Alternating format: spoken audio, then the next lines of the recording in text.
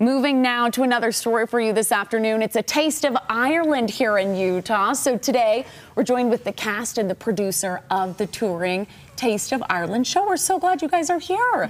Okay, so this kicks off, your 6-week tour kicks off right here in Utah.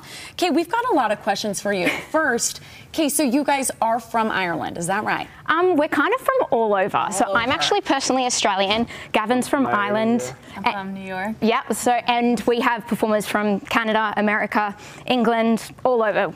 Okay, all over the place. How are you enjoying your time in Utah? Yeah, it's been really good. We haven't had too much time to explore yet because we've been busy in rehearsals, but what we have seen is just beautiful. Okay, so you're gonna have some time to figure it out.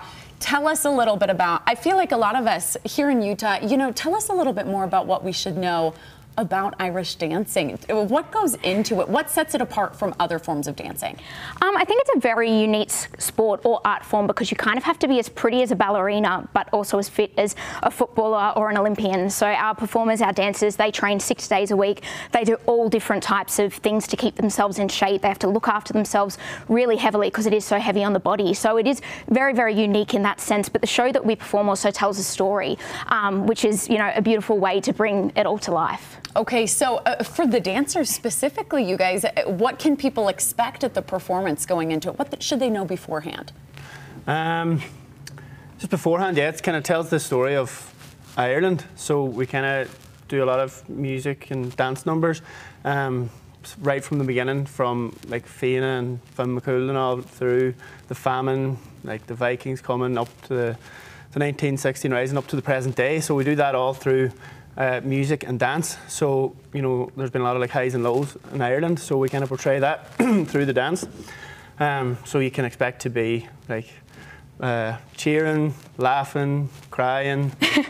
Yeah, there's a bit of a crowd involvement too, so you can have a bit of crack or fun, as they say here. You mentioned that there's a storyline that you guys are kind of showing, that's right? Yeah, so Ireland has a really, really tumultuous history. There's lots of highs, lots of lows, and lots of things in between. So we do cover all that. Hurling matches, Vikings, the Easter Rising. There's lots of storytelling involved in the show, and we tell that through Irish music and dance. Okay, and we've seen a little bit of video of you guys doing this, and you make it look quite easy.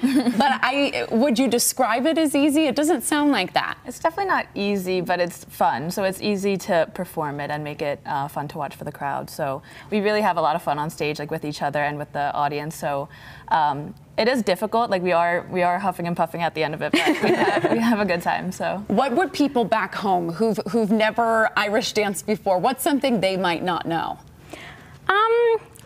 I think that Irish dancing has certainly evolved a lot over the years. There's a lot of people that go, the arms by the side, that's a really big important thing, which it has been over the years. But as the shows have developed over time, we use our arms a lot more. And it's become a lot more intricate. It's very, very difficult in the moves that are performing. So there's certainly things that have developed over the years. Okay, so you guys said a lot of work goes into it, a lot to know.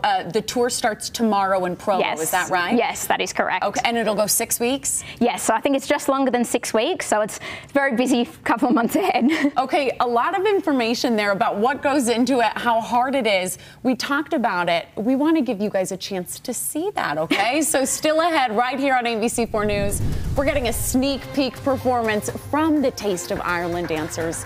Stay tuned for that. We'll be right back.